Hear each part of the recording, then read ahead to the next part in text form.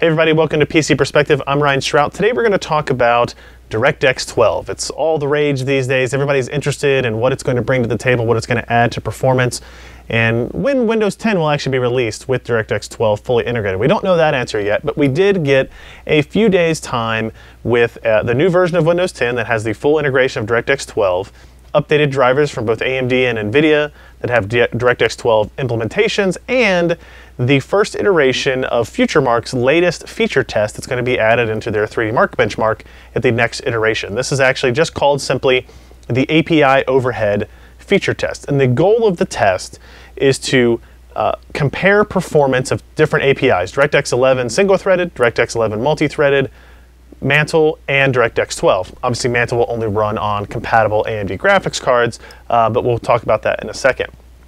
Now, what's important to note, and Futuremark and Microsoft were both very adamant about when we were doing this story, is that these results should not really be used to compare the performance between GPUs. So the amount of draw calls per second we get out of a Radeon R9 290X should not necessarily be directly compared to the draw calls per second you get out of a GTX 980.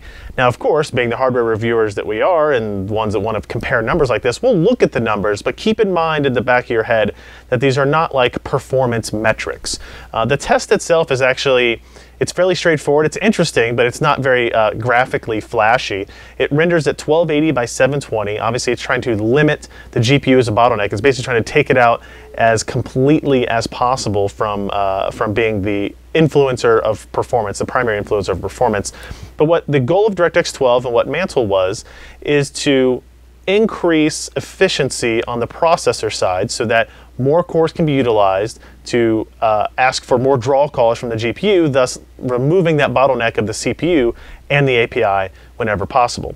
The test itself, as I said, renders at a low resolution, and how it works is it basically is drawing something that looks a little bit like a cityscape, but is kind of just generic geometry with no post-processing, not a lot of shader effects going on here.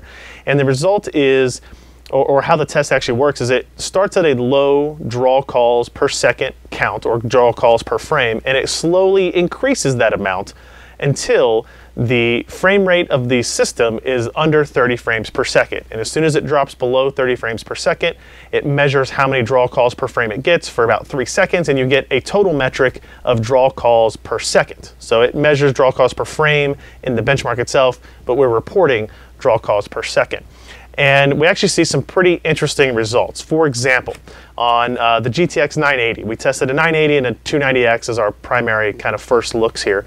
And compared to DirectX 11, even in its multi-threaded iteration, you're looking at a maximum of 15.6 million draw calls per second on the 980 versus what you got with DirectX 11 of 2.62 million draw calls per second. Now that's obviously a huge difference. We're talking about more than almost an order of magnitude difference. We're talking about 6-7 times as much compute capability, or rather draw call capability from this, and that's even a step up if you look at the DirectX 11 single-threaded results as well. Now, if you go to PCPer.com, we also have a breakdown of we were running on an 8-core Haswell E platform with an X99 chipset, and we even did some testing with 8 cores if we turn hyperthreading off, and then 6 cores, 4 cores, 2 cores, and 1 core. And you can see that it does kind of eventually start to scale down once we get below 6 cores. So you can see kind of where that performance trade-off is going to be. But clearly, from that first result, DirectX 12 is going to offer significant more draw calls or just API efficiency for the GPUs to take advantage of than DirectX 11 ever could, right? So if we look at the R9 290X results, they're actually a little bit higher. Under DirectX 12, we kind of peak at 19.1 million draw calls per second under DirectX 12. Compare that to just over 1 million, 1.05 million draw calls under DirectX 11 multi-threaded. So again, we're talking about 18 or 19 times the performance that you get with the new API. Interestingly, the Mantle results are a little bit ahead of DX12, which maybe makes a little bit of sense considering the API was written specifically for AMD GPUs in mind, whereas DirectX 12 has to be agnostic and written for AMD, Intel, and NVIDIA GPUs across the board. So we actually saw just over 20 million draw calls per second there.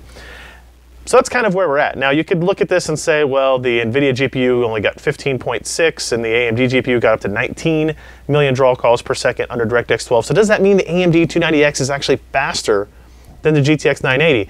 And that's definitely not the case, right? There's something to be said about maybe driver efficiency today, but there's a lot of time left between now and Windows 10 full release, DirectX 12 games release, and another interesting point came up when we started to look at the GTX 980 compared to the GTX 960. Now these GPUs in terms of in-game performance are drastically different, right? The 980 is going to be much, much faster than the GTX 960, but as it turns out, if you take a 960, if you look at our results, under DirectX 12, a 960 at its stock configuration gets about 9.7 million draw calls per second, and the 980 again is 15.6. But if you overclock that GTX 960 to about 1500 to 1600 megahertz on the GPU core clock, and then increase that memory speed up to about 2 gigahertz instead of 1.7 gigahertz or so, and basically just overclock as you would normally do for a GPU at this point, you actually almost match the draw call per second capability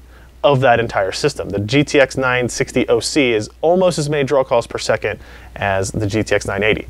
Now clearly we don't assume that when DirectX 12 games come out that the GTX 980 and the GTX 960 will actually have the same performance, right? So this kind of again is kind of going to the point of don't compare GPU to GPU, compare API to API on the same system, right? And keep in mind that that means GPU and CPU, those are all going to change things drastically depending on what your platform configuration is. And we saw the same thing when we looked at the R9 290X compared to the R9 285, where the R9 285 actually had performance very, very close to that of the R9 290X in terms of draw calls per second, but that is not really equating to real-world game performance when it comes down to it. And finally, we also did, of course, we had to throw a little bit of love to the APUs in there. This is one of those areas that we think will see even more potential benefit to DX12. And if you look at our testing on an A10 7850K, the DirectX 11 single-threaded results are just about 500,000, just over 500,000 draw calls per second, whereas with DirectX 12 and Mantle, we're at 4.5 million draw calls per second. Again, another 7 to 8x improvement in capability for the API there. So that's just a quick look at our first results with the new 3DMark DirectX 12 testing capability, and we know they have plans for a full DirectX 12 benchmark that will be coming out probably in line with the Windows 10 full release. And we plan on doing more testing even with this API overhead test to really evaluate what different CPU platforms can do and what different GPU platforms offer. But as I said, it will be a very interesting kind of discussion to see how all of that scales, even though both Futuremark and Microsoft and our own results point to it not being a real good component-to-component test, more of an API-to-API test. So again, check out the full review over at PCPer.com. We go into more details on the core breakdown. We have some more details on what the actual benchmark itself is doing if you're interested in that technical information.